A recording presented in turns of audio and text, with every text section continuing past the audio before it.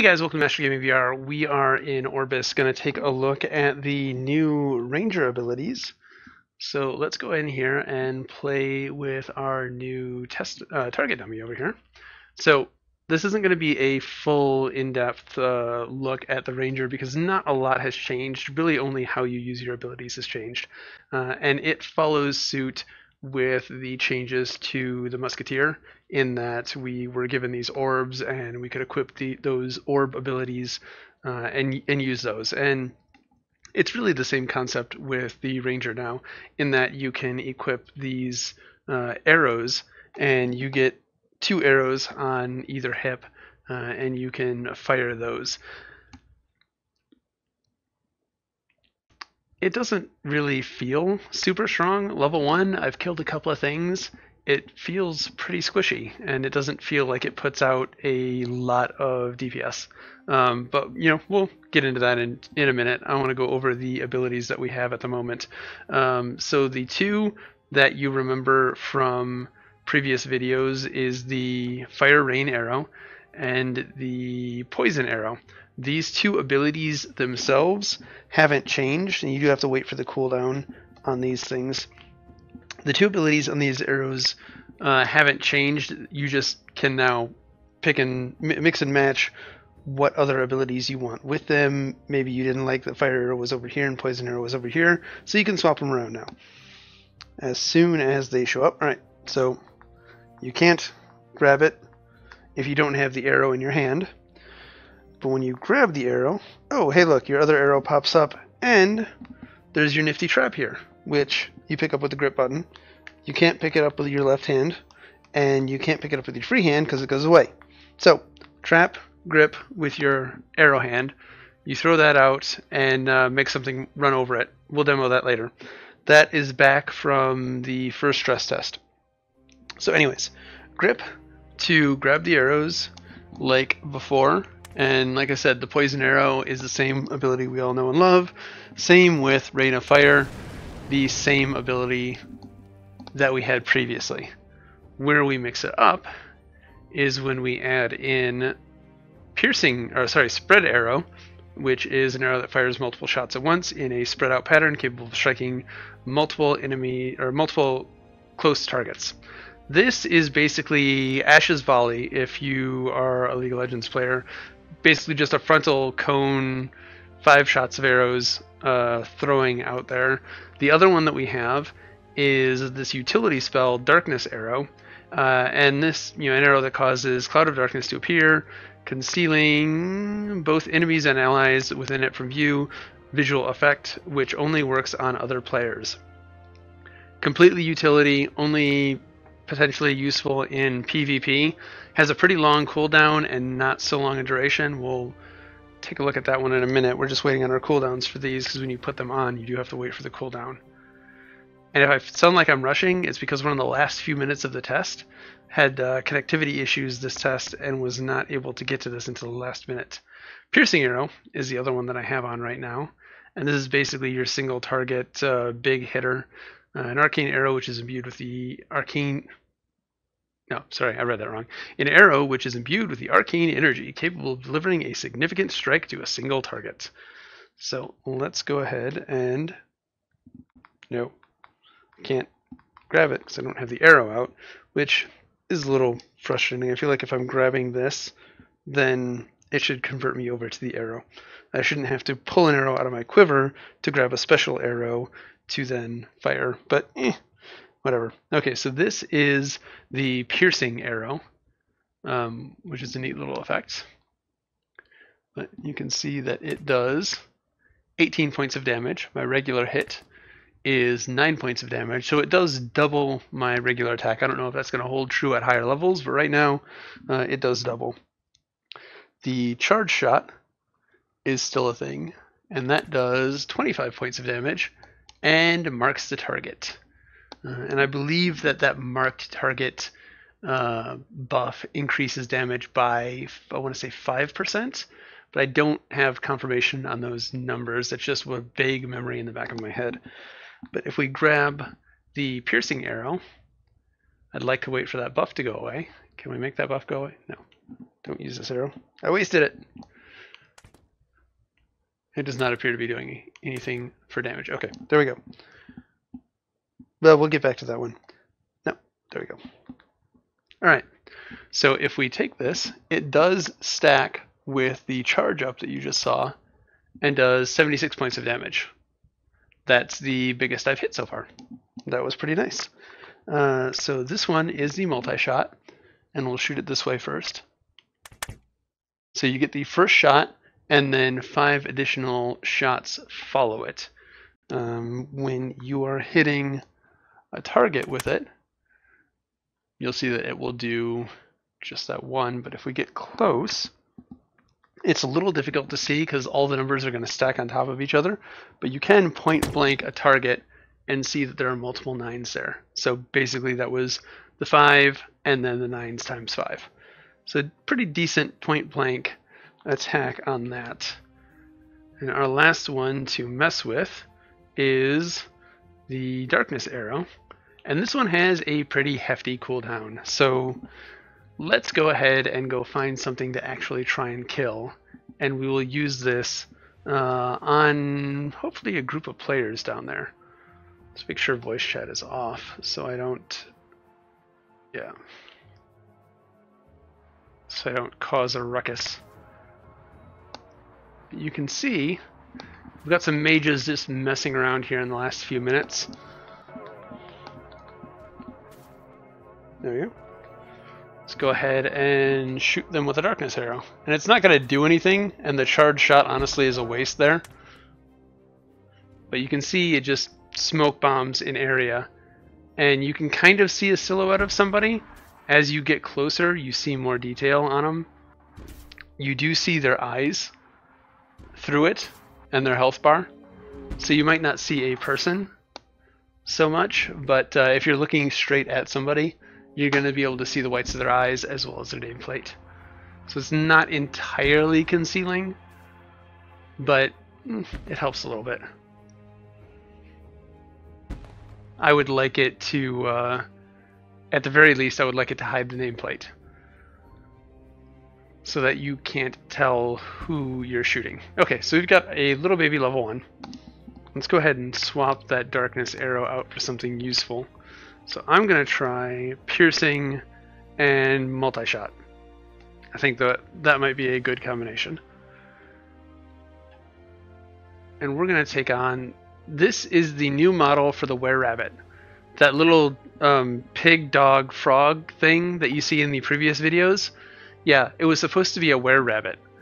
That's the new model for him. That looks so much better. Like, worlds better. And, from what we heard from Riley in the interview, they're planning on going back and fixing a lot of the models like this. So, that's good news. But let's go ahead and pull out our arrow. So the trap, you're just going to set down in the path of the mob, like you would in any other game. And then we're going to go ahead and try not to fail at archery. And we got him. And then he's just going to be stunned for a little bit. But he does go back to full health. So there is that. It's not quite as good as the mage's polymorph. And I'm squished. Had I not used the trap, I would have been able to kill him. I'm not sold on the trap. If you know that you're going to pull 2, then it's possibly useful. But just in general, I don't really find it... I don't think that it's going to be a whole lot of benefit to have one. Let's just go drop it on this guy and see how long it takes for him to wake up. So this time we won't hit him. We're just going to wait. Oh, no. No. Thank you, Lewis.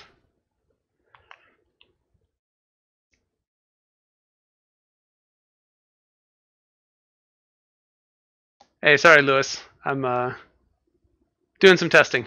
Not actually going to play this.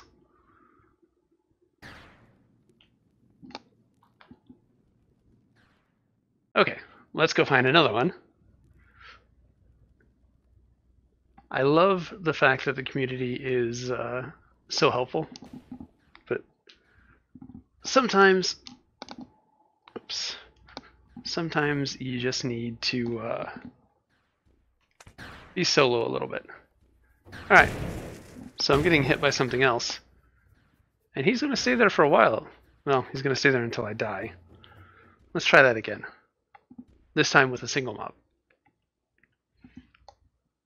But if that was the duration of the trap, it's really very minimal.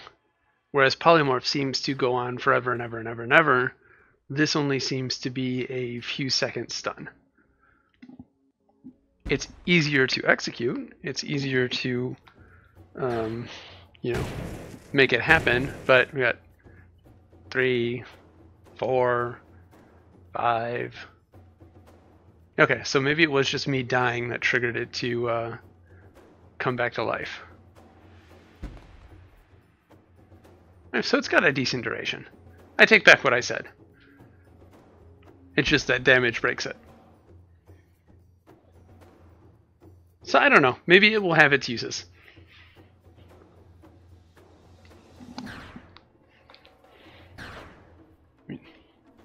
It does have diminishing returns, I believe.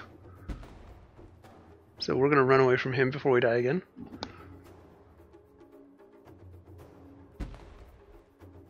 So I guess I'm thinking too small. It could be a very useful get out of jail card.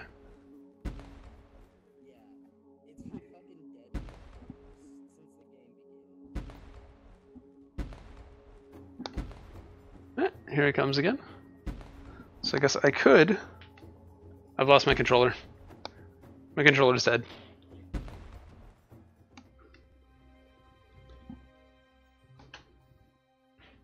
Alright, so it actually does hold him in place for a decent amount of time. And was useful. Without it, I would have been dead. So I will recant what I said a little bit. I do probably think that the polymorph is going to be more useful and more used. But it's not it's not as bad as I had thought it might be. So I'm going to need to grab my battery pack because my controller just died. I have been playing all day and haven't been able to charge it. Okay, well, we're running out of juice all around. I plugged them in for a little bit, but I've probably only got a couple of minutes left. So let's go try and kill something really quick. And then go ahead and end this. See if we can find a level 1. Land our level 2. And then we can go ahead and wrap up. This was just supposed to be a short look. Anyways, that's a level 2. I don't want to mess with level 2. I cannot handle level 2s on the Ranger. Where are all the level 1s? There we go. That's a level 1. Okay, so let's lead off with a charge shot.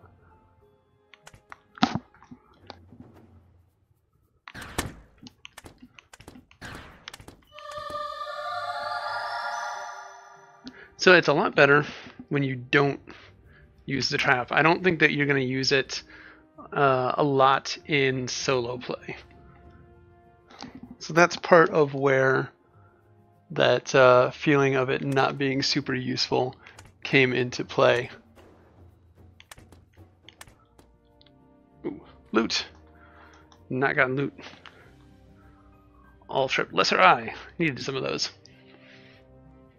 Okay, let's see how we fare against a level 2. Our cooldowns are fairly long, and I feel like we need to wait for our cooldowns. There we go. Charge shot. The point blank. Alright. So he does pretty good DPS. So without any abilities, it is fairly ability dependent. Without them, I came close to dying on the same level mob that I just pretty much wiped the floor with a minute ago. So we find one of those other level 2s. Okay. Charge shot him up. Point blank volley. And he's down. So super dependent on these abilities. What you pick is going to be pretty key. Let's swap over to the old abilities and see how those handle this level 2 over here. Personally, I think I am going to like the piercing shot and the volley shot a lot more than I am these two. Maybe just because these are what we've been dealing with and the others are new and shiny.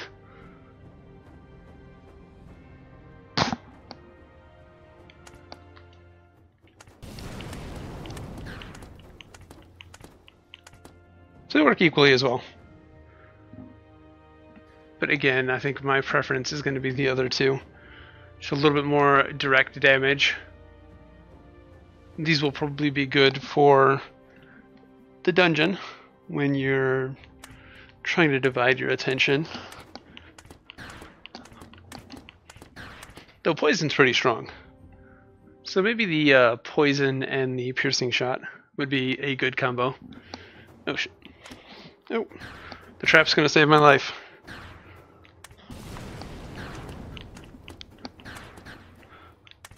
No, it's not. The trap's not gonna save my life. Because I dealt damage to it. I thought the firestorm was gonna be far enough away. Anyways, that's enough of me being a piss poor ranger for the test this time around. Maybe I will play it more next time. I don't think there's going to be a level cap increase until we start beta, and I don't think there are going to be any more wipes, so I will probably work on the other classes in some of the next tests. But my hands are about to die, so I am going to call it here. Thank you guys for watching. Please hit that like, sub, comment down below. All that good share to social media stuff, as I always appreciate it. Thank you, and I will see you guys in the next video. Later.